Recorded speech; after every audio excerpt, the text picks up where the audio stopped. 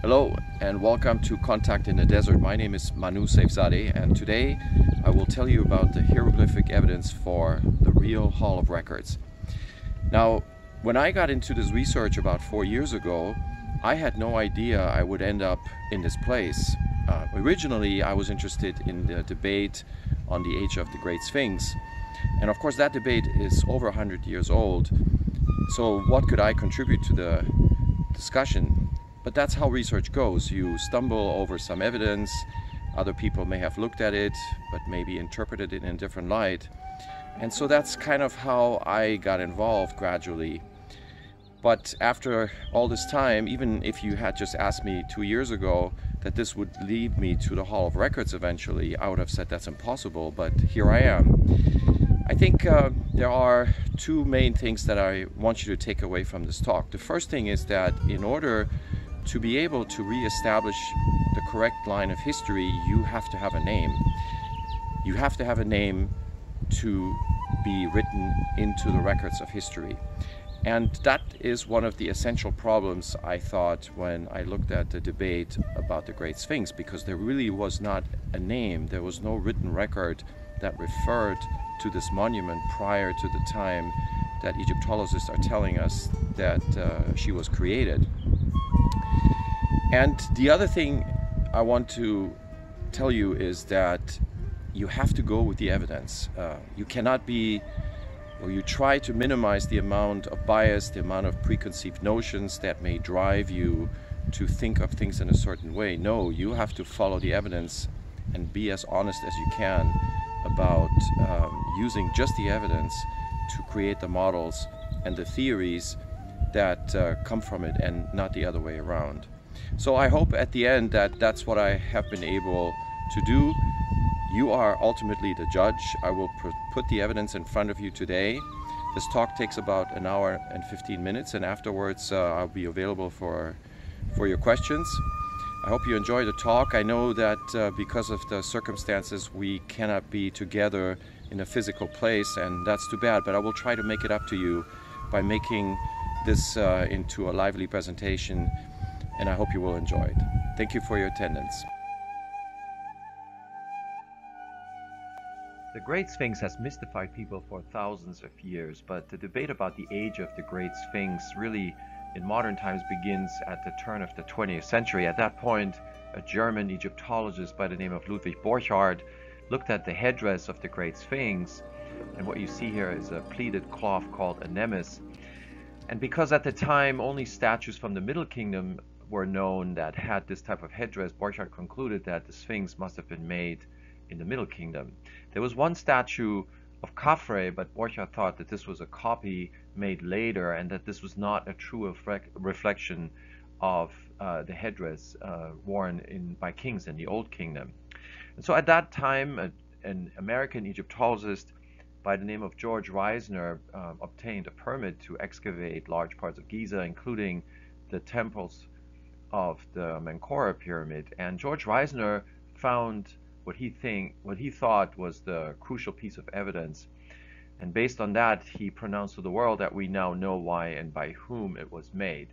Well, what is it that Reisner found? He turns out then concluded that it had to be Khafre that built the Great Sphinx, and that was based on a statue of Menkaure that he found in situ at the Pyramid Temple. And now this was a piece of evidence that he could comfortably date to the Old Kingdom, and there you can see the headdress of the king wearing exactly the same nemes as the Great Sphinx.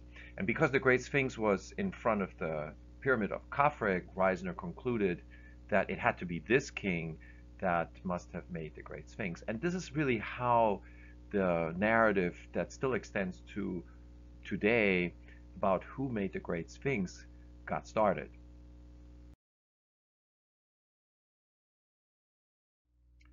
And this conclusion by George Reisner over 100 years ago really forms the foundation of the current historical narrative about the Great Sphinx, when it was created and who made it.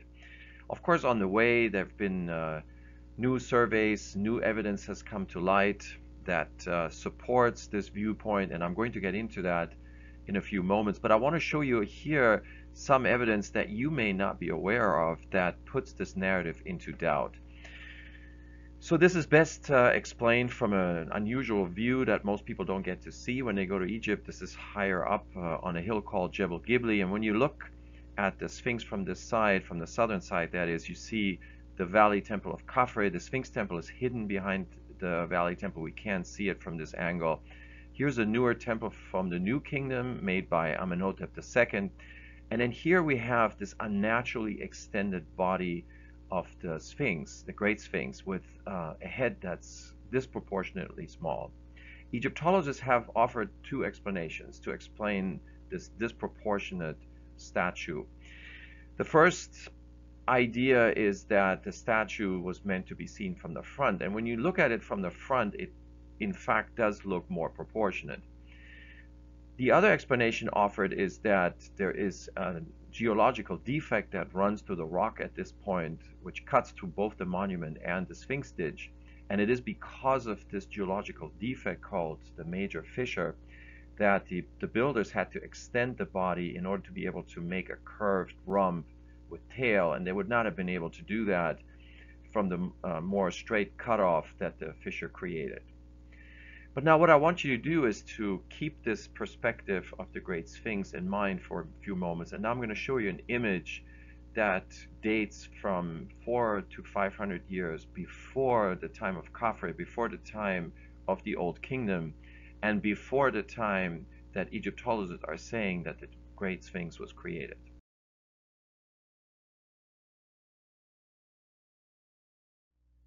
This is a wooden tablet that was found by Flinders Petrie around 1900 in the tomb of Horus Jer, the third king of Egypt, dated to about 400 or 500 years prior to Khafre.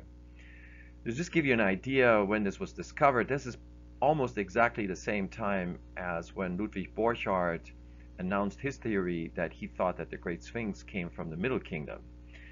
This was before George Reisner found a statue of Menkaure, from which he concluded that the Great Sphinx was an Old Kingdom statue. But here now we have a piece of evidence that dates to 400, even 500 years perhaps prior to the reign of Khafre. And what do we see is a building, almost square-like. There's three figurines inside, and in my book Under the Sphinx I explain what these three figurines are.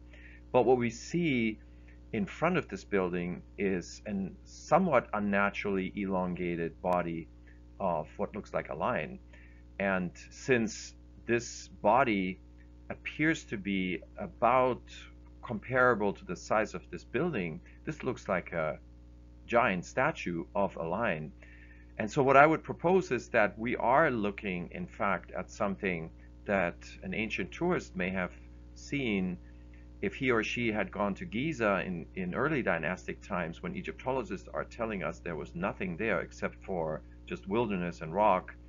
And I think that this is what they would in fact have seen, and that is from the same perspective that I just showed you in the previous photo that you would have seen now with the Great Sphinx and the temples in front of it when you are tourists taking a photo of the area from Jebel Gibli.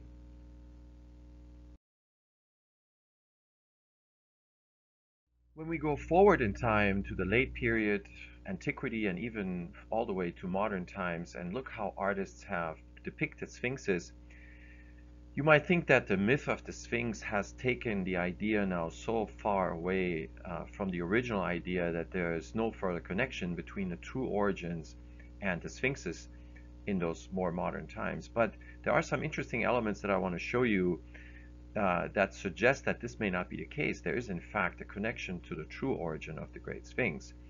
So what we see here in this relatively recent painting is a scene from Oedipus Rex, that this Sphinx has the body of a lion. There is a hip chain that even reminds you a little bit of the major fissure I just mentioned. There's something coming out of the back of the Sphinx. In this case it's wings. But the most important thing is that this is a female Sphinx. It's a she. And now I'm going to show you an image that predates the Great Sphinx. And you will be surprised to see that some of the elements are present in this image. So for example, here is something that I'm going to talk about today. This image predates the Great Sphinx. It is a couchant lion. It has something coming out of its back, just like the more modern Sphinx, but in this case it's an object that defies explanation. This Sphinx has a neck ornament, just like the other Sphinx has something around the hip, and in fact, in this case also, we don't have a male lion, we have a female lion, a lioness. And so this is a big part of the take-home today, which is that before the Great Sphinx, she was a prehistoric lioness statue.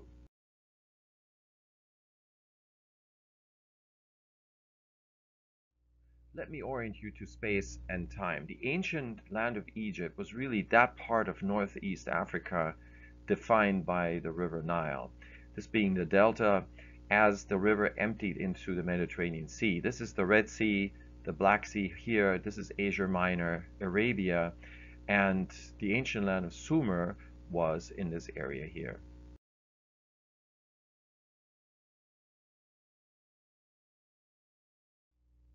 And this is the Giza Plateau. Of course, Giza is a modern name. In ancient times, this was called Rostau. The three pyramids are attributed to Khufu, his son Khafre, and his grandson Menkaure.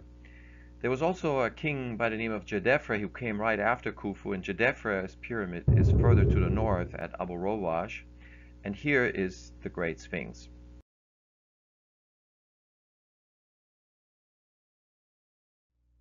This is a timeline of Egyptian history that spans some 3,000 years, and there's still 2,000 years to go to come to our times. But just to get oriented, here's the time of Jesus, this is the time of Muhammad over here, the time of Moses and the Exodus, and some researchers believe that this was a little bit earlier during the Middle Kingdom. But the Great Sphinx, according to Egyptologists, was made sometime in this time frame, in the Old Kingdom, specifically in the 4th dynasty. Alternative historians, however, think that this was much earlier, more like 10,000 BC.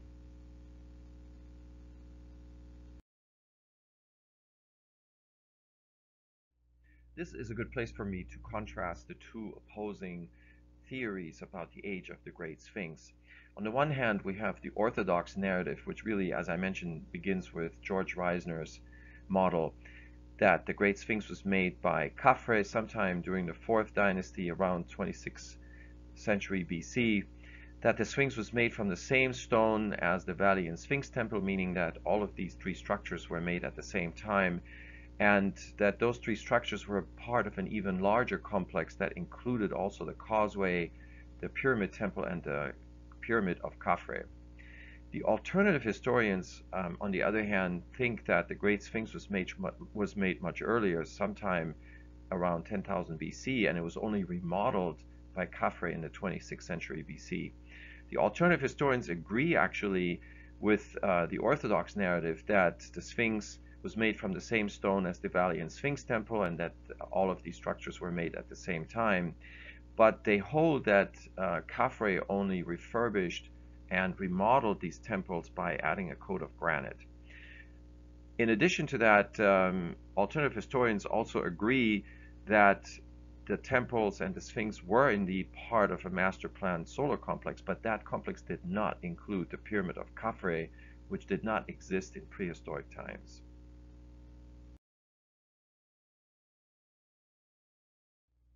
I think it's always a good idea to know what you're up against, especially when you're arguing against a mainstream view. And so I want to spend a little bit of time to explain the evidence on which Egyptologists base the mainstream narrative.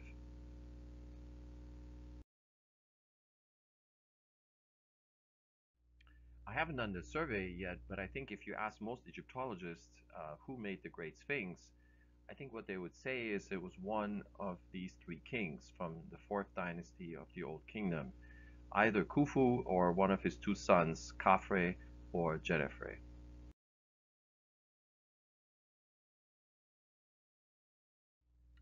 Given those three choices, the majority of them will say that it was Khafre who built the Great Sphinx, just like what George Reisner concluded in 1912. And that in part is also because they say that the face of Khafre is really the face of the Great Sphinx. However, there is a minority of Egyptologists that think that it could have been Khufu's face, and there's even some that think it may have been Jennifer's face.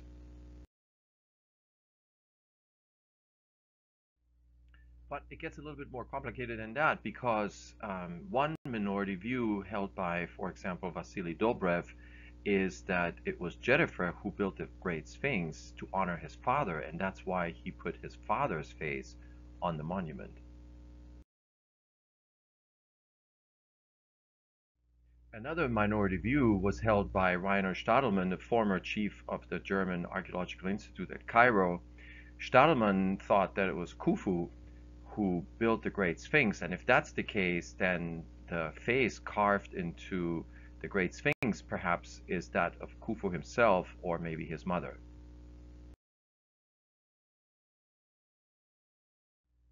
There are three lines of evidence Egyptologists offer in support of the mainstream model that the Great Sphinx was made by Khafre. And so the first line of evidence has to do with the overall connectedness of the monuments and their relationship to the Khafre pyramid. The second line of evidence has to do with inscriptions that were found in granite here around the Valley Temple, statues that were found by Khafre inside the Valley Temple, and an inscription on the dream stela between the forepaws of the Great Sphinx. And the third piece of evidence has to do with debris from the Old Kingdom that was found right here in the Sphinx quarry. So I just want to spend a little bit of time of explaining these three lines of evidence.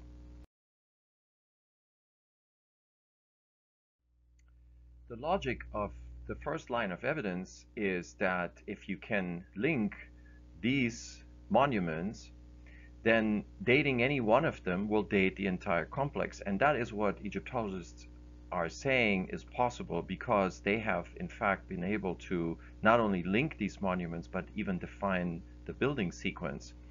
And so what they're saying is that the mortuary temple, which is very similar to the Sphinx temple in its layout, in its geometry, is really was really constructed before the Causeway and the Valley Temple, and that was constructed before the Sphinx and the Sphinx Temple. In fact, they're saying that the workers at the end walked off the building site when the king died, and that is why there is a corner here in the northwest part of the Sphinx Temple that hasn't been finished yet. In addition to that, the outside of the Sphinx temple was never coated with granite.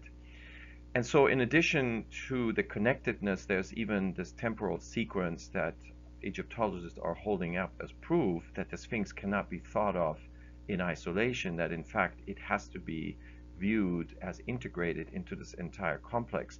And the fact that this entire complex is given its meaning, meaning a solar context by virtue of Khafre's pyramid, is the dating that is what they need in order to be able to date this entire complex, including the Great Sphinx.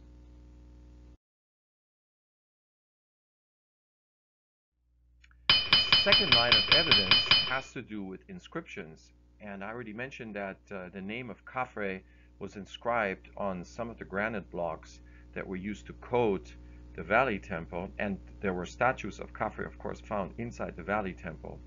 In addition to that, there is also an inscription on the Dream Stela, which is a stone plate left between the forepaws of the Great Sphinx about 1100 years after the Old Kingdom.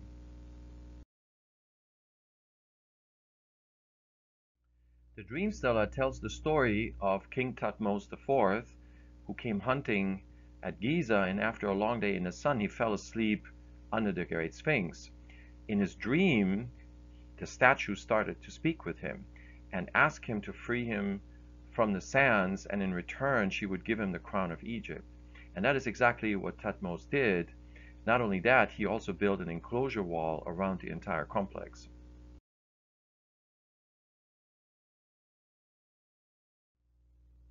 When you look to the left lower corner of the Dream Stela, what's left of it anyways, there is a small fragment of a cartouche which once contained the name of a king. In the reconstruction, this may have indeed been the name of Khafre, although there's no assurance that this is the case. Next to the name of the king, we can see the word tut for image. Here, the I symbol means made, the water line means for. This is Atum, and this is Hor Machet, the name of the Great Sphinx. So there seems to be some kind of connection here between the name of the king, the image of the king, being made for Atum Hor Machet.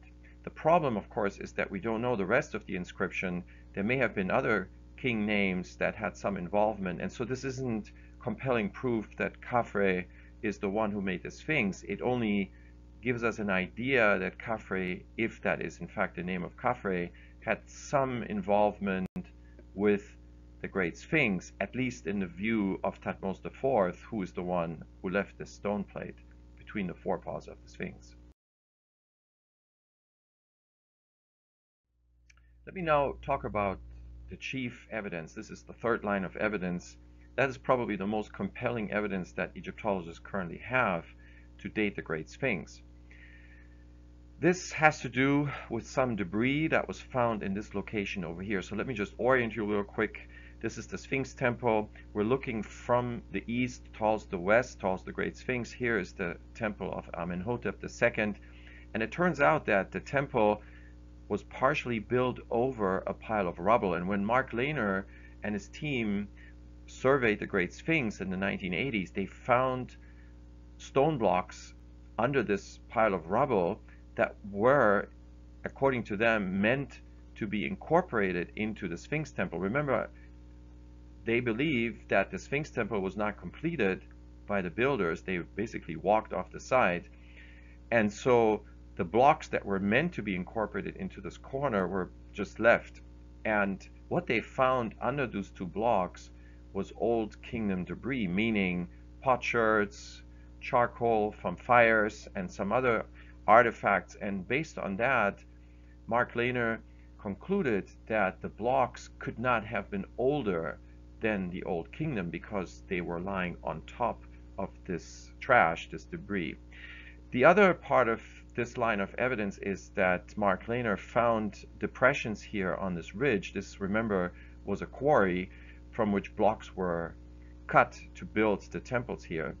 And on the ridge, he found depressions that were filled with mud and sand. And when he removed the sand and the mud, he found, again, artifacts that dated to the Old Kingdom, even a copper chisel, a mallet, and some other items. And so based on this combined evidence now, and based on the fact that the monuments were built in a certain sequence with the Sphinx temple at the end, Egyptologists feel pretty confident that they can now date the entire complex to the Old Kingdom.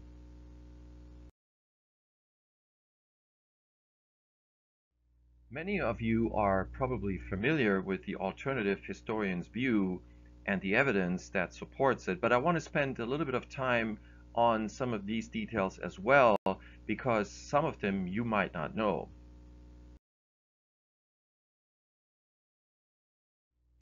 The alternative history model of the Great Sphinx goes something like this.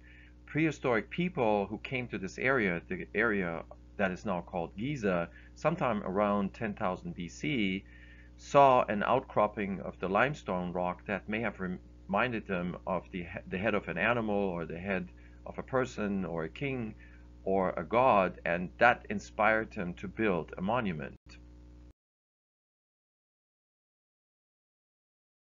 In addition to the statue, the prehistoric builders also made 3 temples and a causeway. And remember what I said before, there's really no disagreement between the Orthodox camp and the alternative historians as to whether or not these structures were built together. They were. The only disagreement is when that happened. Now, in terms of why the complex was built, in the alternative historian view, it had to do with astronomy as well.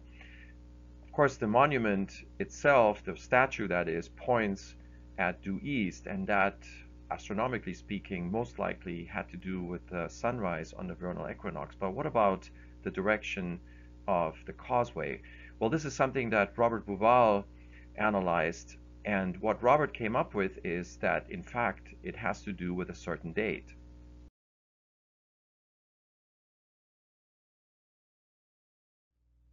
What Robert concluded is that the causeway is pointing to an area in the horizon where the sun rises 121 days after the summer solstice. And this was an important date as told to us in the Temple of Horus at Edfu, because that is the day when the forces of good defeated the forces of evil. Here are some screenshots from the film Mystery of the Sphinx. This aired for the first time in 1993.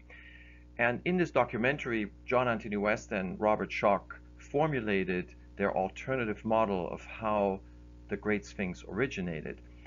What the researchers proposed is that the original statue was maybe that of a male lion. They also considered maybe a king or a queen or the statue of a god. Regardless, what they said is that this was the original statue, and only much later did Khafre remodel the statue into the Great Sphinx. And this remodeling job explains the disproportionate Great Sphinx. The other thing that the researchers proposed is that it was heavy rain and water runoff that eroded the Great Sphinx into what we see today. And this rain damage, this water damage, changed the rock in different ways than you would expect from wind and sand, which causes mostly horizontal erosion.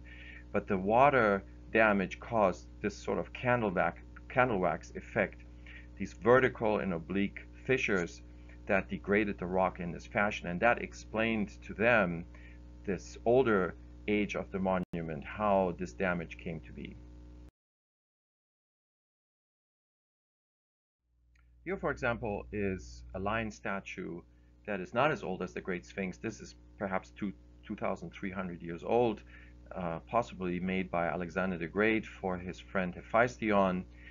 And this stone lion has experienced rainfall, and as you can see, the contours of the statue have eroded. And so this is the kind of effect, the candle wax effect I just mentioned, that has also affected the Great Sphinx. But so you might wonder, when did all this rain fall in Northeast Africa? Well, it turns out that there was in fact a time for about 4,000 years prior to the ancient Egyptian civilization when that kind of rain fell. And the theory, according to John Anthony West and Robert Schoch, is that the original monument, the lion monument, was bombarded by rain for this entire period, and that explains the water damage. And you wouldn't expect to see something like that on the Sphinx and the wall around the Sphinx if the monument had originated at this time period when this rainy period had already passed.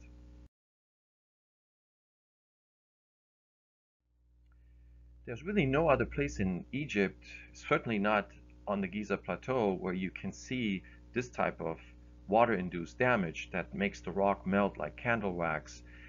Remember that the Great Sphinx was probably refurbished and remodeled, and so that damage may have been ground away, sanded away. But on the walls around the Great Sphinx, that damage is still visible, and that is exactly what Robert Schoch noticed when he walked up, and he immediately realized that there's something wrong with the mainstream narrative of how old this entire complex is.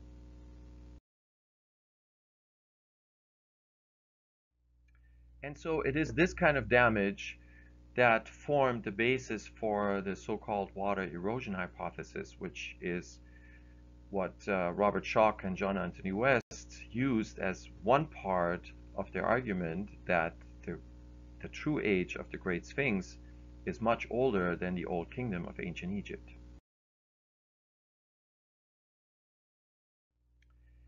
And to prove this point, Robert Schoch pointed out that other monuments that were cut from the rock at Giza, here for example the tomb of Debehen in the central field, were not eroded like the Sphinx and especially the enclosure wall around the Great Sphinx. Here you do see erosion, but it is of the horizontal type, and this is the type of erosion that you would expect with wind and sand grinding. But there are certainly not these vertical grooves that you see on the enclosure wall around the Sphinx. And so this becomes part of the negative control in Robert Schoch's argument.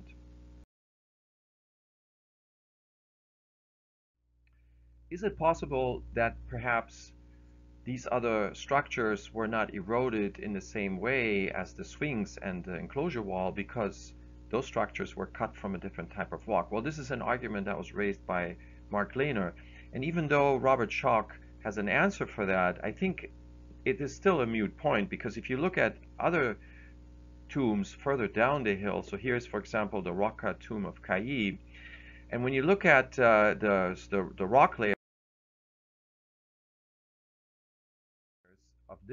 of this mastaba, they're actually very much comparable to the different rock layers from which the Great Sphinx is made.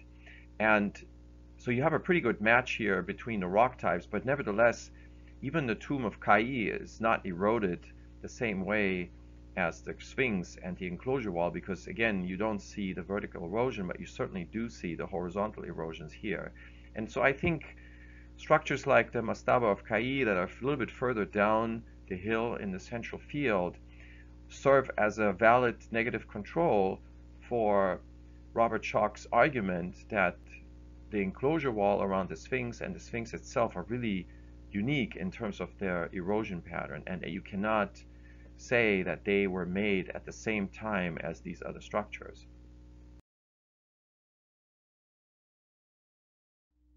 To get a better feel for how the rock layers affect the argument, I have drawn the general direction of the sweep from higher to lower levels on the slide.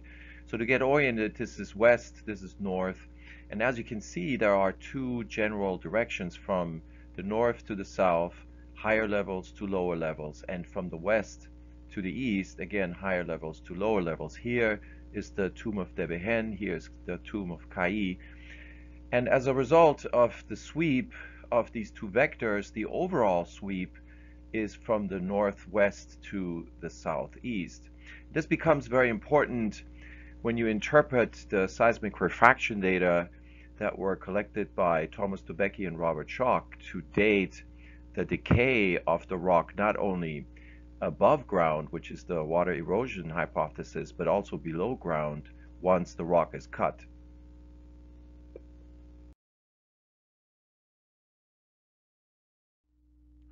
What Dubecki and Schoch were able to do with this carefully designed seismic refraction experiment is to separate the underground rock decay signal from the sweep down of the rock layers.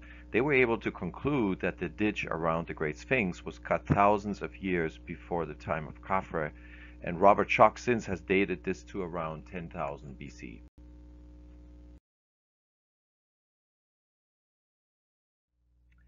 And so I would like to summarize this part of my talk pointing out that the original debate about the age of the Great Sphinx was really an internal debate. It was much simpler. It was Egyptology versus Egyptology.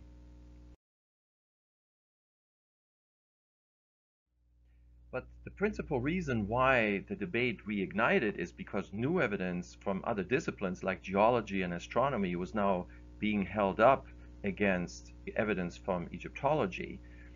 And also, a lot more people are now involved in the debate. We have both academics and non-academics. And what the Egyptologists responded to that was basically the criticism that these other disciplines, these other scholars, are not paying attention to the Egyptological evidence. They're only looking at the Sphinx from their point of view, from astronomy and from geology, but they're not looking at the Sphinx from their point of view. And that's, of course, understandable, but I want to point out that there is evidence from the Egyptological side, archaeological evidence, that has not been examined to its fullest degree. And that is really the main message of the talk today, because what I'm going to show you now is evidence that does come from Egyptology. This is evidence that the archaeologists, the Egyptologists themselves have found.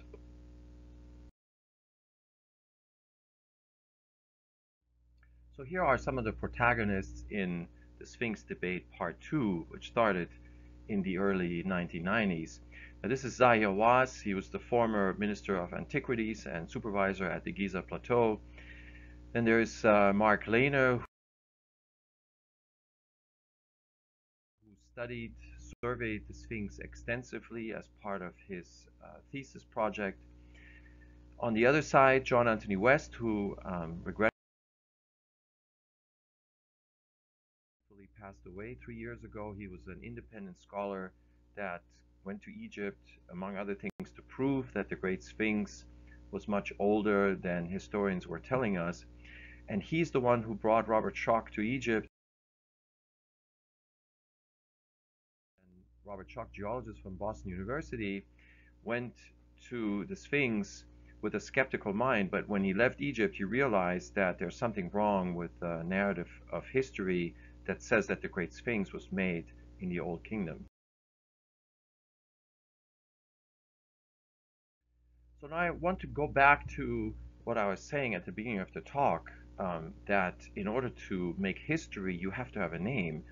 And this is really an Egyptological problem, because if you want to date the Sphinx to an earlier time, then the best proof you can think of is a written reference, something like an inscription or an image that dates this monument to an earlier time than what historians are telling us. This is the question that I asked myself in 2017, and that's really the beginning of my involvement. But before me, others asked the same question. For example, Robert Bouval, who investigated this very same problem.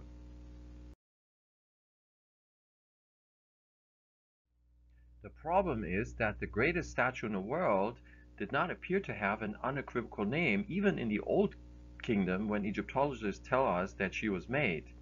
But it gets stranger. All of a sudden in the New Kingdom, she does now not have only one name, but two.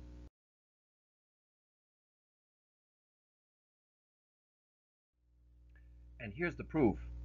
On the Dream Stela, which I showed you before, in the second register, we see the following inscription: Living Statue of Horachti.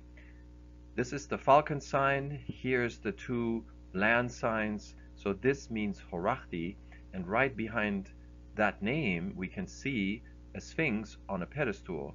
So there's no doubt that the name Horachti refers to the Sphinx. The other name for the Great Sphinx, which we can see in the sixth register, is Hor-Em Achet. Hor-Em Achet by Zokar in Rostau.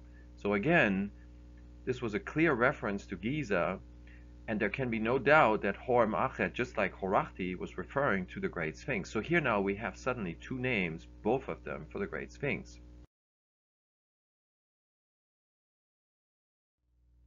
And so Robert Bouval asked himself, is it perhaps possible that we have two names because they're really two entities instead of one? And the reason why Robert thought about that is because Hor-Em Achet, which means Horos in the horizon, is slightly different from Horachti, which means Horos off the horizon.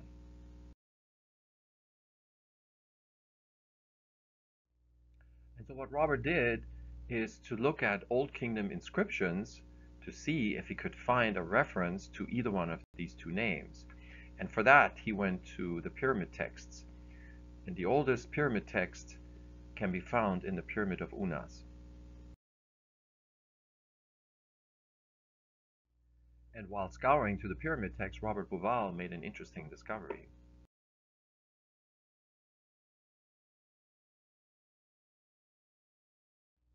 What he found is that the star spirit of the dead king didn't just travel with the summer sun at the time of the inundation of the Nile, but also with Horachti.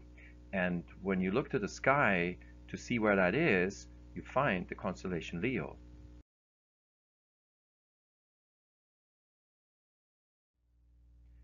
And so Robert Bouval concluded that the reason why there were two names on the Dream Stela, slightly different names, Horachti and Hor-Em Achet, is because they referred to two different entities. Hor-Em Achet was the name of the Sphinx on the ground at Giza, but Horachti was the name of the Sphinx in the sky.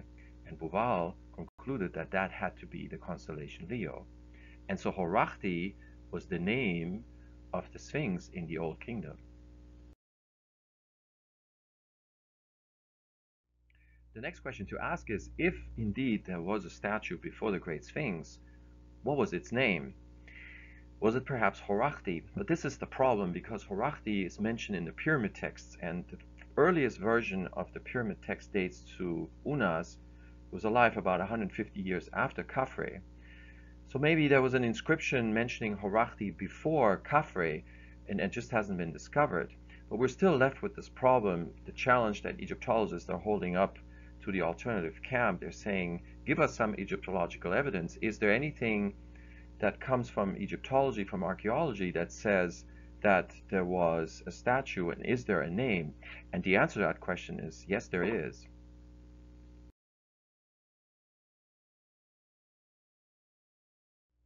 And this really marks my entry into this debate. At the time, in 2017, I was researching this man, Hemiunu. He was a vizier under Khufu. He was certainly alive before Khafre and before the mainstream narrative of the Great Sphinx.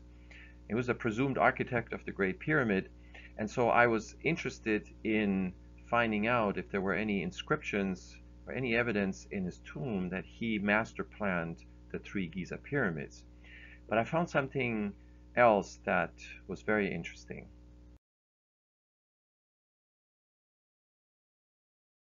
The pedestal of Hemiunu's famous statue, you see inscriptions that describe the different degrees that Hemiunu had. And Egyptologists have been able to translate almost all of these titles except for one.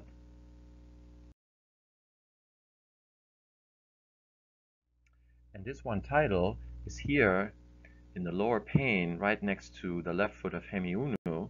It's part of a dual title, and it is this particular title that at the time had no translation.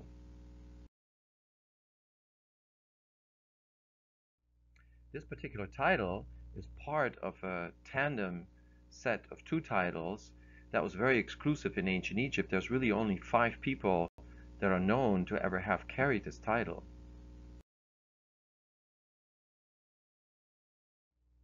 This untranslated title has 3 symbols. It has an axe symbol, it has the symbol of a bent rod, and it has a symbol of a couch-shaped lion.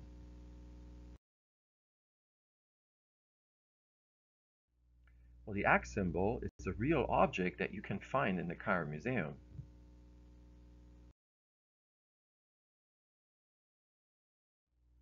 Egyptologists were certainly able to translate the axe symbol. The Egyptian word for it is medjay, and the English word is master. And so the first part of this tandem set of titles translates into master of the royal scribes. But what about this symbol, the bent rod? Well, this symbol did not have a translation because that is not even an Egyptian hieroglyph. And on top of that, the lion symbol also did not have a translation. And so this is why this second title remained untranslated, even though the axe symbol also most likely meant master.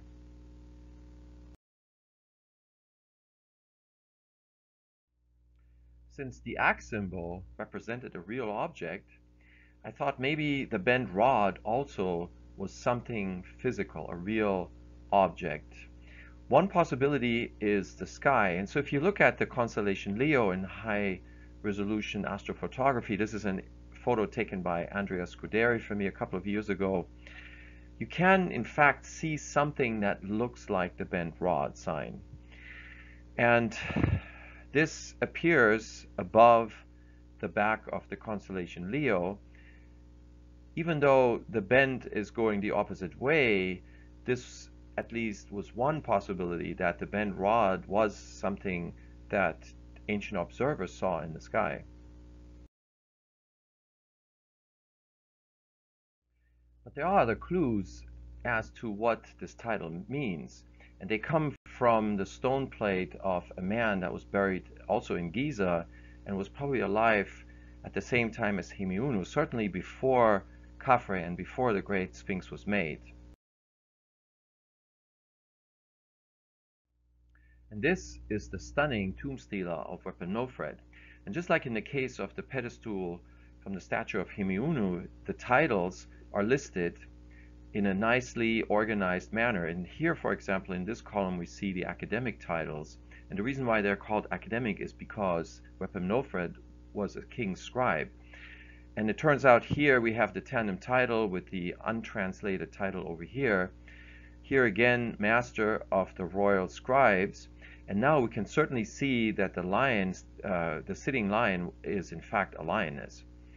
But the other thing that we can see is a very important context that this particular column develops for us, because here is the symbol of Seshat, the goddess of astronomy and archiving, and Wepemnofred was a priest of Seshat, and Seshat was the foremost in the house of royal knowledge. And so here we have a reference to a library. The context, therefore, that we have is one of scribing, of writing, and of archiving, and this is the context that frames this untranslated title. But in addition to that, we also now have a name for the lion, the lioness rather, and it is over here where the name is spelled just above the sign of the lioness, and it is Mehit.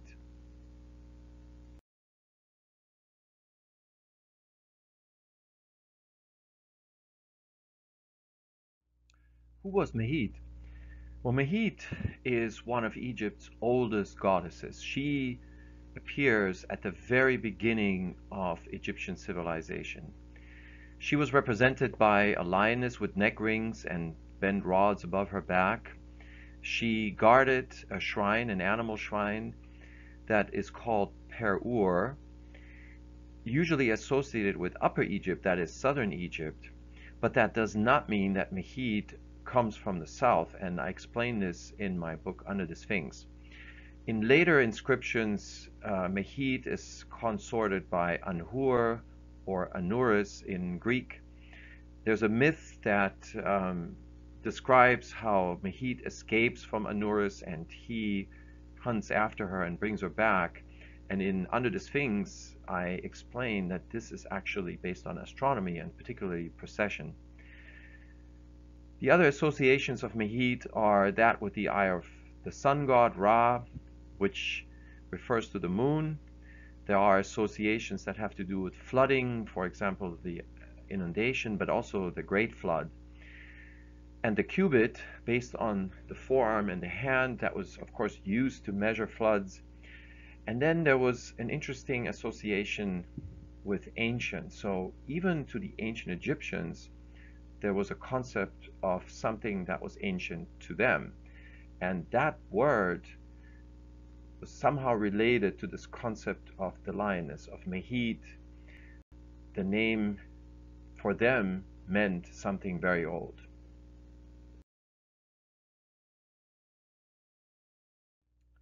And so now we have one piece of the puzzle to translate this strange title. So we have the master of something that relates to the lioness goddess Mehit. But we still are missing the meaning of this symbol, the symbol of the bent rod.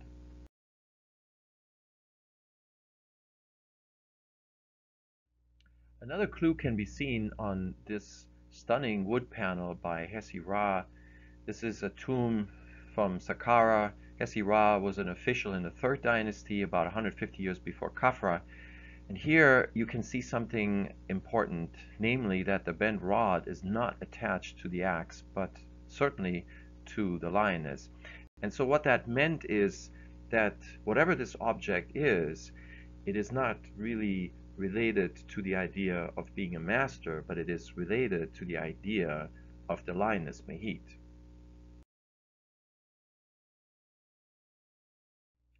The most important question for me at this time was, is this a real object?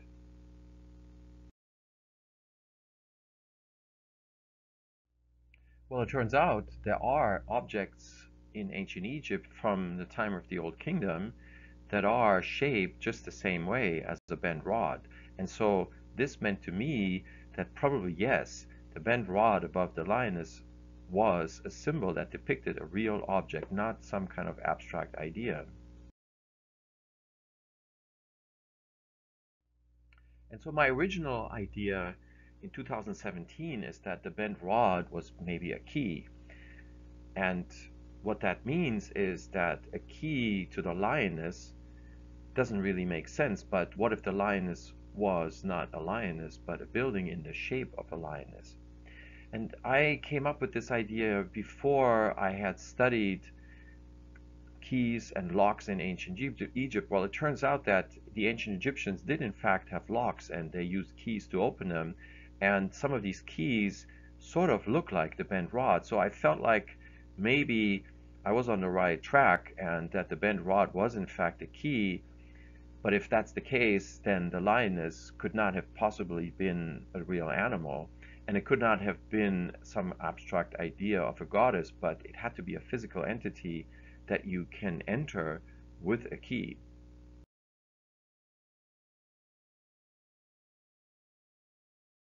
How would such a key work? Well, this is the idea. You basically have something that's bent and it pushes the pins into their sockets that are preventing the bolt from moving sideways.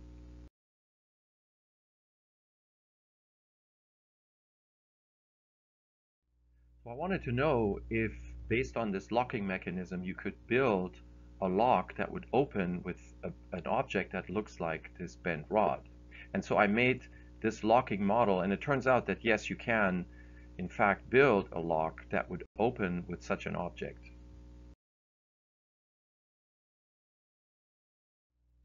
Besides the key, there is another related possibility, and this comes from a reconstruction by Ludwig Borchardt of a door handle that was used to open a side door of the Valley Temple of King Sahura. This is a king from the 5th dynasty in the Old Kingdom. And so when you look at this mechanism that Borchardt reconstructed, you can see in fact a structure, a door handle that is, that looks in some ways like this bent rod. And so to me that meant that maybe there is another possibility here, that the object represented a key, but it could also have been a door opener.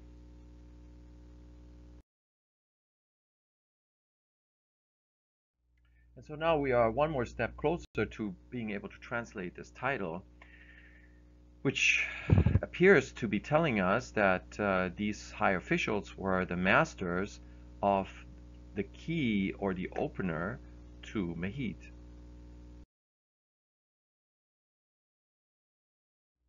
And the next step in the investigation was to identify the location, the place where this entity Mehit, if she was a real entity, a physical entity, was located. And to do that, I had to look for inscriptions where she was mentioned by name. And such inscriptions can be found on sealings that are basically imprinted seals on these clay stoppers that are used to secure jars and pots that had precious goods destined for the king. And on one such sealing, this one is dated to the time of Horus Jerigan, the third king of the first dynasty, about 30th century BC. We see the lioness with the bent rod, 3 bent rods in this case, coming out of the back. We see an animal shrine here. We see a symbol on this side, several symbols on that side. And so the challenge now was to be able to translate these symbols in order to identify the context, so that we could identify the location for this lioness. So how do we translate these symbols? Well, it turns out that this symbol here is the sign for the cardinal direction east. And so what that means is that the lioness is facing due east, just like the Great Sphinx. In addition, there is a symbol that refers to the delta, the northern aspect, basically Lower Egypt, and that also locates the lioness to that part of Egypt and not the south, as I mentioned before. Now, the other symbols here can be literally translated into something that sounds like hem, het. And so I think what was going on is that in the early kingdom, there was no symbol that encoded the letters M and H together as meh. And so I think this sign, Hem, was instead used to spell out the name of the lioness, Mehit. Now, the animal shrine here could be interpreted as a jackal sitting on a pedestal, and that also is a symbol that can be translated here as he who is over the secrets. The symbol here behind the animal shrine is has a sound value of stau, and that is the word for caves. But there's another possibility for this animal shrine, and this is much more likely actually than he who is over the secrets, and that is the Great Hall, Per Ur. That turns out is the Upper Egyptian shrine in the shape of the administrative building of southern Egypt. And what that symbol is doing on this particular ceiling, I think, and I explain this in the book, is that this was a provisional facility made in the likeness of its original from Upper Egypt, and Mehid was guarding it.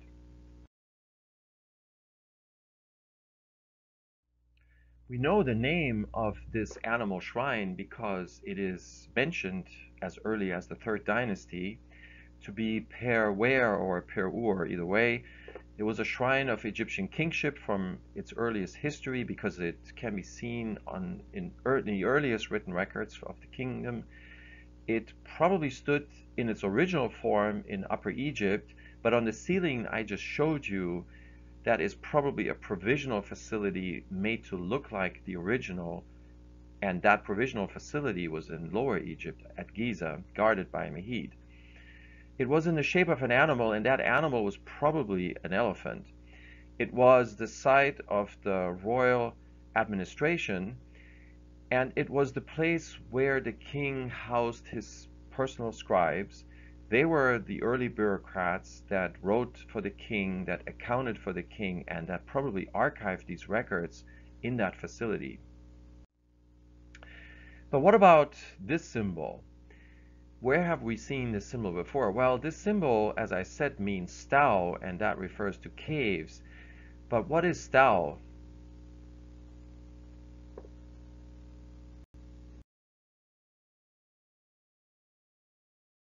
Well, if stau means caves,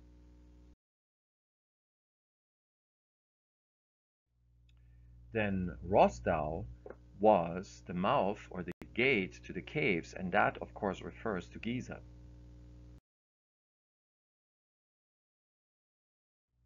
But there's even more proof that Mehid ultimately was a real physical statue at Giza, and that has to do with the neck rings.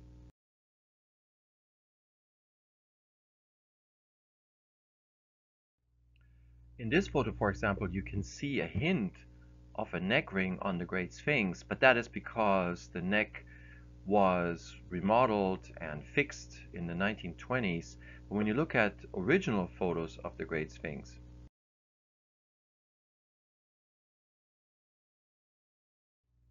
like here, for example, you can clearly see at least one ring wrapping around the neck of the Great Sphinx. And so whether that ring was intentionally made or it is the result of erosion doesn't really matter. It just means that there is visually a connection between the neck rings on Mehid and this feature on the Great Sphinx. And so we have several different pieces of evidence that all point to a location at Giza for Mehid.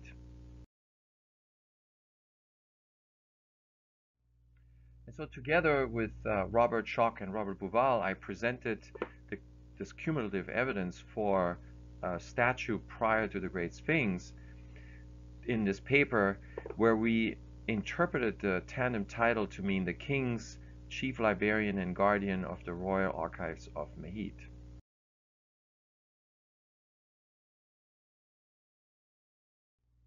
And since this was at that time still an unidentified symbol, we decided to give it a name, and we called it the jaw sign to honor the life's work of John Anthony West.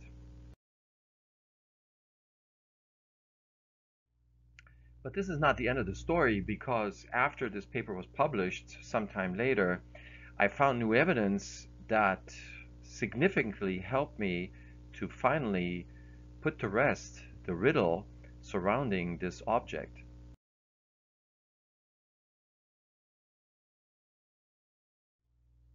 So even though the bent rod symbol is not an Egyptian hieroglyph, nevertheless you can see it in association with another symbol, this winged disc symbol that is in fact a hieroglyph. And this sign has three potential meanings, and one of those meanings makes the most sense in this particular context, which are pots that Petrie found in the royal tombs. And so this particular meaning has to do with oil. Turns out that these were probably shipments of oil from the north to the south, and it's a form of a tribute, a form of a tax. And so I thought to myself, well, if this designates oil inside of the jar that this was painted on, then this other symbol, the bent rod, the jaw sign, in other words, may have designated the location where that oil came from. So if you then ask where was oil produced in that time in ancient Egypt, it turns out that was in Bubastis. Bubastis is in the delta in northern Egypt. But Bubastis is a Greek name. The ancient Egyptian name for that city was Baset, the place of the soul, or the soul of the place. But another name for place, the Egyptian word Set, is the Egyptian word Bu. And so it is possible that the symbol was meant to represent the sound babu, which would have told the recipients of the shipment that the oil came from Baset. And so you can think of this set of two symbols, one of them foreign and one of them domestic, as a form of a shipping label to designate what was in the jar and where it came from. And so then I asked myself, why did the sender of these jars from northern Egypt make a shipping label using a hieroglyphic sign and another symbol, the jaw sign, that was foreign? Well, I think the reason is because the sound of that sign was recognizable by the recipient in southern Egypt. Maybe not the meaning, but the sound of the sign. And that sound was probably something like Babu or Buba, which would have told the southern Egyptian recipient that this came from Baset, Bubastis. Now, there are some historians who think that there was a connection between northern Egypt in prehistoric times and ancient Sumer. And so what I did is ask myself, is there a word, Babu or Buba, in the ancient Sumerian language?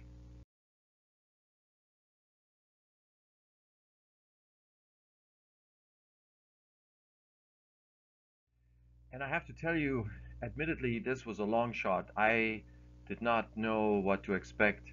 And in fact, I thought this was going to be a dead-end street. But just on the contrary, this ended up becoming a huge surprise, because it turns out that not only does Ga Babu, the combination basically of the winged disc and the bent rod, the jaw sign, means to bend, which of course reminds you of the shape of the bent rod, but also the word Babu means opening and doorway, or door and gate. And that of course is exactly what I had suspected, that this is either a key or a door opener. And so here we have a Sumerian word that means one thing, opener, and the sound of that word in Sumerian and probably also in prehistoric northern Egypt was Babu.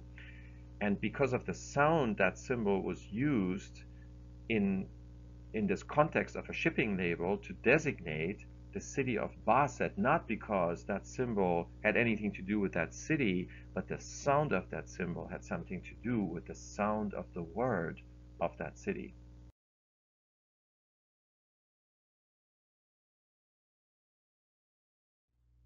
Now, if there's any lingering doubts, they are completely blown away by Pyramid Text 684, because there we see a word that's an Egyptian word spelled Gabu, and of course that sounds just like Ga and in fact it means the same thing. It means bending, curving and winding because it is used here in the context of the Mer en Cha, which is the winding waterway.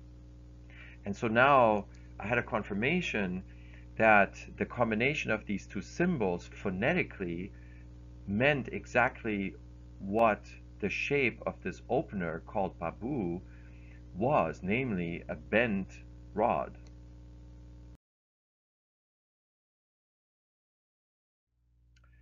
And so to summarize all of this is we do in fact now know that the jaw sign was a key or an opener, and that means that Mehit was in fact a building in the shape of a lion. And because we have an icon that tells us that such a creature is guarding above a facility that was used to scribe for the king and archive the documents, we can now say that what the ceiling is telling us here is that this was a royal archive that was secured by a lioness statue, and this was located in Giza. And so that is how I would amend George Reisner's solution to the riddle of the Sphinx.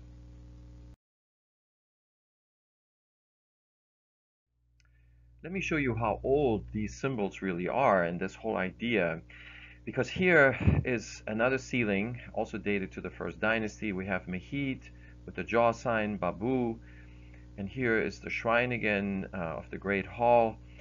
But what do we have underneath in this case? We have a double-headed snake.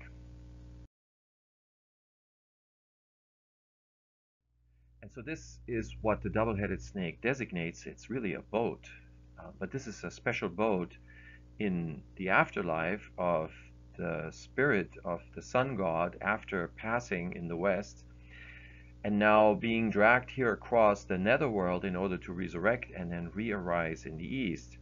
And we see the spirit of the sun god here in the shape of Khanum under this cabin.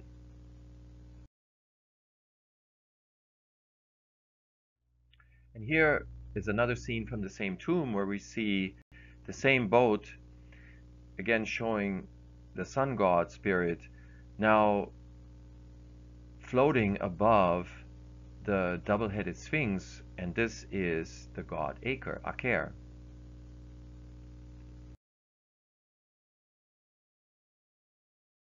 So the question is, can we connect this animal shrine that we see on these various Mehit ceilings with Giza?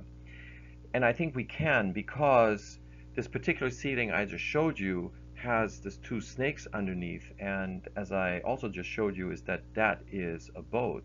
So when we now go back to the dream stela and we look at the two sphinxes back to back, just like the god Aker on which this boat is floating, we can see, when you look carefully, in fact, the two tails, and they appear to be, in a cryptic way, so to speak, the boat on which the sun god is floating. And there's a further confirmation of that if you look again at the cabin. Well, that seems to be here the cartouche, and even the sun symbol is right under it. And so I think what we're looking at here is a cryptic sort of way to depict exactly the same idea, namely that of a boat of a chimeric snake that is carrying the sun god. And in the ceiling, what is above the two snakes, of course, is the animal shrine, the facility of scribing and archiving, and that is exactly what we have now here underneath, because the two sphinxes are guarding exactly that, an underground facility that looks like a building. And so based on that, I would say the dream stela is telling us that the great sphinx is guarding still something underneath, and that underneath is what's shown in the Mehit ceilings as the Great Hall Shrine, to indicate that that was originally a provisional facility that was at Giza, but in reality what we're really looking at here is an underground archive that was being guarded by Mehit. And so to show you that this is not a New Kingdom invention, and it's not even something that comes from the Old Kingdom or even from the early dynasty, here is a decorated pot from pre-dynastic times, and this dates to something like 3500 BC. So this is 1,000 years before the time of Khafre. And we see exactly the same idea, just expressed in a more simple way. We have a crescent-shaped boat, and we have the two cabins or pedestals or whatever you might want to call them. And then we have the ostrich sitting on top of the boat and in front. And the ostrich was the original symbol of regeneration. And of course, the feathers of the ostrich is what you see in the crown of Osiris, the god of resurrection that dwelled in the underworld at Giza to resurrect the dead spirit of the sun and the dead spirit of the kings and queens, and later the dead spirits of the elites, to come back to life.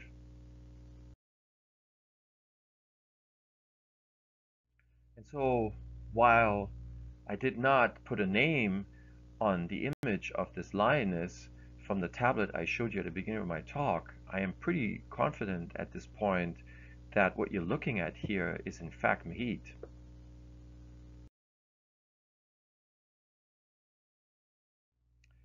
The Great Sphinx and the time of Khafre certainly are not the beginning of a lion cult in ancient Egypt. No, on the contrary, in fact, it turns out that lions were worshipped long before that time. So here, for example, is a potsherd, a painted potsherd from the Wadi al-Jarf. This photo is courtesy of Pierre Tallet. And what we see here are two symbols, and they translate into great lion. And so here, again, we have a reference from a time that predates the Great Sphinx, predates Khafre. And if you look at the image, the symbol here of a lion, again, we have what looks like a female lion, and this seems to be a statue because there are no hind legs. And so I think here again we have more evidence that before the time of Khafre there was a monumental lion statue at Giza. This is a Middle Kingdom statuette. It's about 2 feet long at the Cairo Museum. Even though this comes from the Middle Kingdom, but between the forepaws there's a name, and that name is the name of Khufu. So again, here now we have a reference potentially to the time of the Old Kingdom. And if you want to know what the original lioness monument, the Mehit monument, might have looked like, I think this is the closest we're ever going to get to knowing what that would have looked like.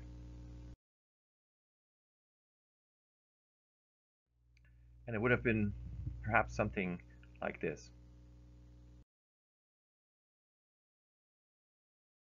So here is a summary of the new discoveries. The lioness was associated with writing and the securing of archives.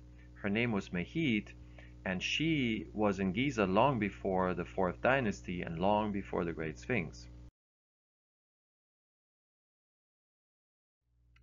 So, but let me show you some more evidence that connects Mehit to the idea of an archive and in fact the idea of an underground archive. So here, for example, we have 2 ceilings with Mehit. Here above, again with the 3 jaw signs, and look what we have here under the animal shrine. So here, this appears to be a square structure underneath the animal shrine, and there's some kind of access to it. And this could be stairs or some kind of corridor. So here we have a hint again that there is something underground associated with Mehit. But now if you look at another ceiling, this is a very unique ceiling because this one has a satchel. This is Petrie's interpretation, a satchel that was used to carry papyrus scrolls in it. And so here, this is probably a way to refer to an archive, basically a collection of writings.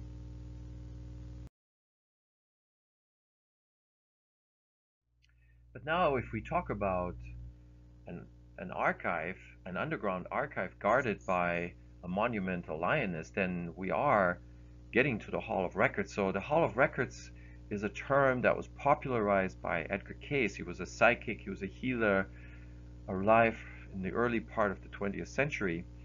And among the many readings that Edgar Cayce gave to his clients, to his patients, there were a few that had to do with ancient Egypt.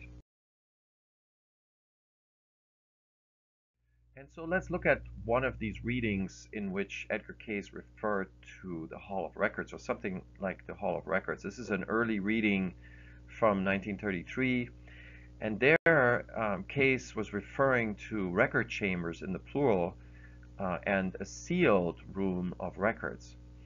And what he said in this reading is that this, meaning this room of records, in position lies as the sun rises from the waters, the line of the shadow or light falls between the paws of the Sphinx, that was later set as the sentinel or guard, and which may not be entered from the connecting chambers from the Sphinx's paw, the right paw that is, until the time has been fulfilled when the changes must be active in this sphere of man's experience, between then the Sphinx and the river.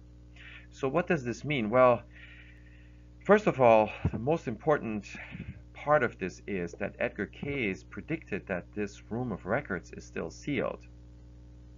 The other thing is that he thought that there is an entry between the paws of the Sphinx, and he called it here a connecting chamber or connecting chambers that would lead to this sealed room of records. So what is under the Sphinx, in terms of what Edgar Cayce thought, is perhaps the entryway or the access corridor or the gate that would eventually lead to the Hall of Records. But I want to show you now some written evidence that should prove that Edgar Cayce is not the first one who spoke of a Hall of Records. And as a matter of fact, the first mention of such a place was not in modern times, not even antiquity. No, this comes to us from the ancient Egyptians themselves. So here, for example, we have an inscription that is dated to either the 19th or the 20th dynasty. So this is something like 11 to 1300 BC.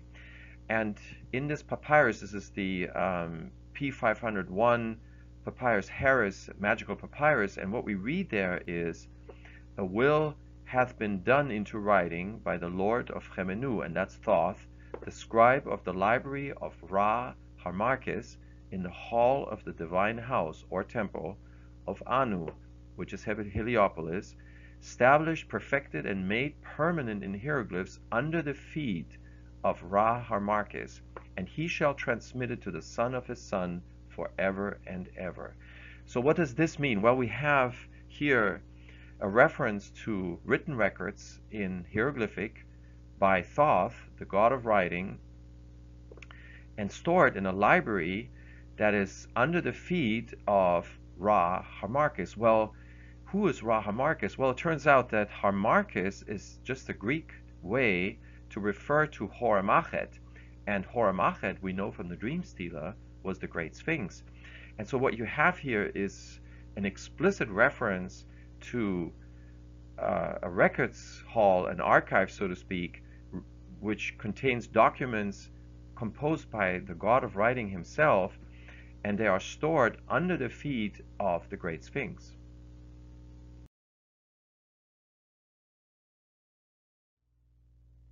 Well, let's take Edgar Cayce and the unknown composer of this papyrus by their respective words and ask, is there a connection chamber or a hall of records under the feet of the Great Sphinx? And so it turns out that there is actually a void under the left paw of the Great Sphinx, and this was seismically detected by Thomas DeBecke and Robert Schoch in 1990. And this is the only place around the Sphinx that really has not been probed yet with a drill.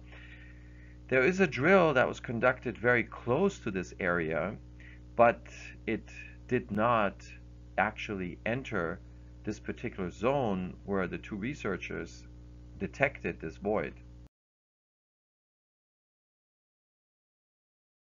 And so this particular drill was documented in a video that is on YouTube, on the internet. And as you can see here, the distance from the tips of the left paw is approximately 3 meters. But there's no way that this drill would have hit this chamber or void, natural cave, whatever it is, that Thomas de Becky and Robert Schoch found. Even the angle of this drill, which looks approximately 45 degrees, it would have been too shallow to be able to hit this void, even if it extended past the tips of the left forepaw.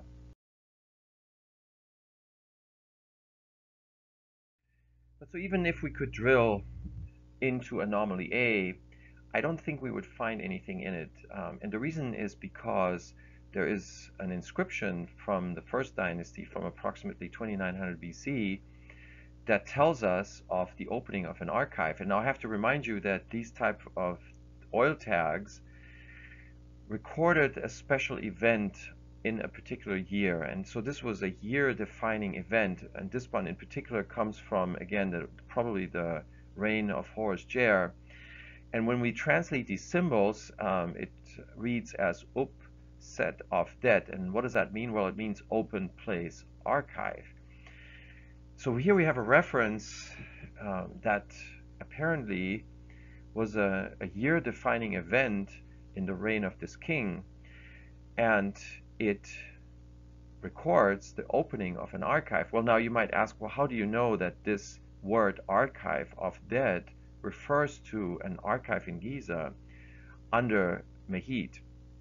Well, the answer to that question is that this word of det is used in the coffin text extensively, and it designates the mythical archive from which the sun god created, for example, the world. But this word is synonymous with another word that is referring to a physical archive, and that word is called under the arm. And so here now we have a very nice linguistic connection between something that is used in a mythical context with something that's used in a real context. And that real context is in fact something that is under the arm. And so that again is good evidence that we are talking about an archive that is underground, and above is a statue, and under the feet of that statue is this particular archive.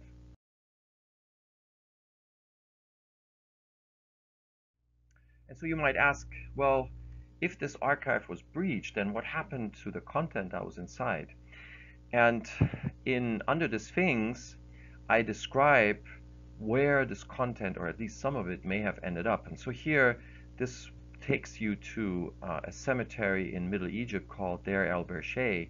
And this was the location of an elite cemetery in the Middle Kingdom, where the upper echelon, so to speak, the upper elite of that local society were obtaining special inscriptions on their coffins so that they, just like the kings centuries prior, would be able to survive the trials and tribulations of the afterlife and attain immortality.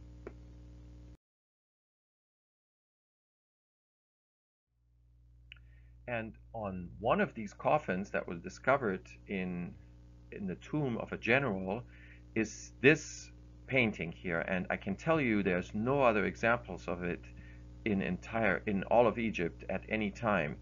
There's something very unusual about this painting. It shows the sun god facing the viewer directly, and this is very unusual for a depiction of a god, especially of the sun god. And surrounding this god are 9 bands. And so under the Sphinx, I explain what this painting means. What does it designate? Well, it ends up having to do with astronomy, and it is of the type of astronomy that the ancient Egyptians could not possibly have known. And so here we have a suspect for something that may have leaked, that may have come out of this archive originally, and then it was transferred to another place called the House of Life. That was an archive that had special esoteric knowledge, and we know this from other inscriptions. And in this particular place at Deir el-Bersheh, some of this esoteric knowledge ended up leaking out and ended up in the cemetery of the local elite.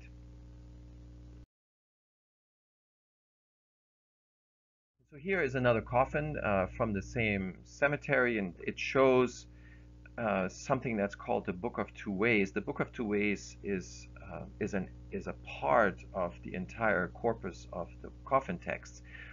And this Book of Two Ways was inscribed and painted on the bottom of these coffins. And here you see the map of the Book of Two Ways. And it turns out that this map is instrumental in interpreting what this painting means, and especially the bands that are surrounding the sun god.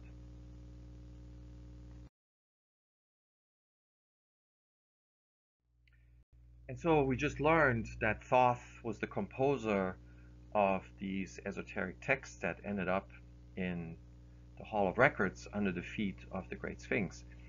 And so I want to show you another inscription where, again, we see this connection between Mehit and this whole idea of the Hall of Records. And so that comes from this particular ceiling. And on this ceiling, what we see is Mehit with the jaw sign that we now know how to recognize. And on this side is the heron symbol, and this spells the word Achet. And Achet, of course, means horizon, but there's another word hiding inside of this, and that is the word for Thoth, Techi. Techi is an aspect of Thoth that has to do with architecture. And so here we see how, again, how Thoth and Mehit are really very closely linked. And in this particular connection, for example, you could think of architecture and the cubit, which is the forearm, and the name of that in Egyptian was Me. And of course, the name of Mehit relates to the idea of the cubit and the forearm.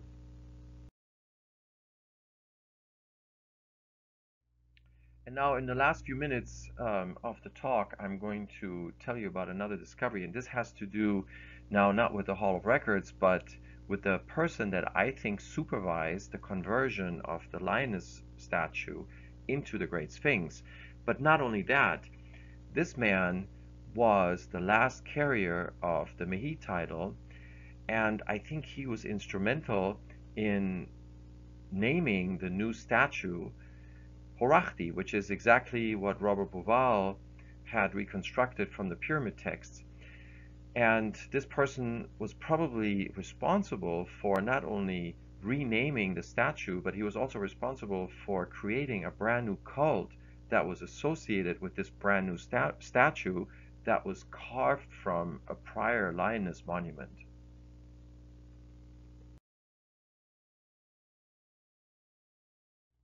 Let me introduce you to this man. His name was Mary, and as you can see on this relief, he was a scribe. Mary most likely served under Khafre. He was buried in Saqqara, and that is where we find some inscriptions that are very instructive in terms of this idea of creating a brand new cult for the Great Sphinx that had just been formed, and also creating brand new names for that new monument. So in order to explain this, I'm going to take you once more back to the Dream Stela, where we see two copies of the name Hor Machet, the name of the Sphinx on the ground. And I'd like you to pay attention to exactly how this is spelled, because this is going to become important in just a moment. So here is the falcon sign, and we have that on both sides.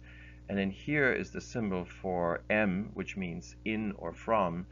And then here is the horizon sign with the sun in the center, and so this means Achet. So this whole sequence translates into Horos, in the horizon, Hor Em Achet. And so what I'm going to do now is to take these two copies of this name of the Sphinx on the ground, and I'm going to merge them first of all, and then we're going to transpose them to another inscription, and that inscription comes from the tomb of the man I just introduced you to, and that is Mary. And so here we have Mehit, and on the other side we have the two falcons. So the title with Mehit and the jaw sign, you already have seen this before, and it turns out that Mary, as I mentioned before, was the last person who carried this title. And this isn't a surprise, because if Mary witnessed the conversion of the Mehit statue into the Great Sphinx, then it isn't a surprise that a title that was associated with that prior statue actually ends up disappearing.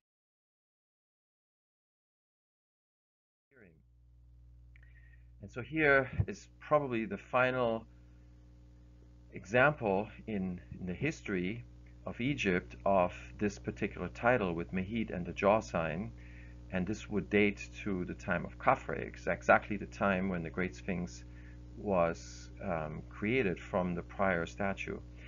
Here already we see a new version of the old title with the axe. It basically means the same thing, but you can already see how the modernization is taking away the older title. And then when we go to the other side and we look at now the two falcons, this also is a title, and it spells the two horses in the desert, Herui Aim Chasti. But from this title, in a very interesting way, you can actually derive both names of the Great Sphinx as we see on the dream stela. So here, for example, is Heruachti, and of course Heru, Ach, when basically you're reading this anagrammatically backwards, Ach, Ti, and that gives us Horachti, and that is the name of the Great Sphinx in the Old Kingdom, as per Robert Bouval's reconstructions from the pyramid texts. So here we potentially have the origin of this name from this title of the very same person who's the last carrier of the Mehit title, and who probably supervised or witnessed the conversion of the Mehit statue into the Great Sphinx. But not only that, we also have the other name that comes out of this title, phonetically I'm saying, and that is Heru Em Achet, Heru Em Achet. And so we have both names, Horachti and Horem Achet. So I think now we have filled the gap between what came before Khafre and what came after Khafre. And I think we also have now good evidence that it was in fact under his reign that Mehit was converted into the Great Sphinx, because it is at this time now that we see the Mehit title disappearance, we see Mary adopt a new scribal title, and then we see suddenly this title, which is, by the way, only used once as far as is known, and Mary is the only carrier who ever had this title of the two horses. And then we see how this title phonetically relates to the two names of the Great Sphinx. So that was a lot of information. First of all, I want to thank you for your attendance. I would like to thank the organizers of Contact in the Desert for having me to give this presentation to you. I know you probably have a lot of questions, and so I am going to be available after this talk for anything that you might want to ask me. There's a couple of closing words I just want to mention. So first of all, I want to reiterate once more that the evidence is really what dictates where you go when you research, and your discoveries are sometimes serendipitous. They are not necessarily what you intended to find, and very often, in fact, it's just the opposite. It's something that you didn't mean to find, and this unexpected finding is what will take you to a real discovery. And the second thing I want to say is that when you look at archaeological evidence, I think the light in which you interpret this evidence is important, because I did not go to Egypt. I did not dig up any of the evidence I showed you today. No, all of these pieces of evidence that I showed to you are available and have been available for the most part over 100 years. And so that gives us an important lesson, and that lesson is that our biases, the sort of preconceived notions that we have that sometimes get generated by authorities in our respective fields, those biases sometimes influence us in terms of how we interpret evidence. And when we are free of these biases and we strip these preconceived notions, And sometimes we see the evidence in a completely different light, and it adopts a completely different meaning. And so I'm going to close now. Again, thanks much. Thanks to Contact in the Desert, and I'm open to questions.